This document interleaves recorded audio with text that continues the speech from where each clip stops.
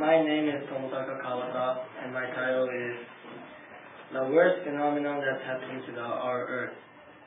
This summer, we experienced the hottest days of all. I was panicked with the temperature because if it continued to rain, the Earth won't be a place for people to live in. We have to put an end to this, or our children will suffer the pain we can never imagine.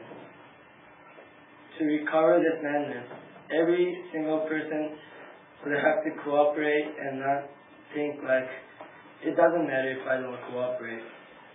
We can start by saving the amount of electricity that we use. Using electricity would produce heat and leads to raising the temperature. Other things we could do is using public transportation to not use cars that discharge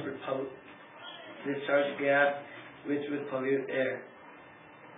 In conclusion, this is the time when the world must stand together as one and stop the global warming. This may be destiny for all the children and those born in this generation. I wish we could stop this. Let's start saving it. Thank you.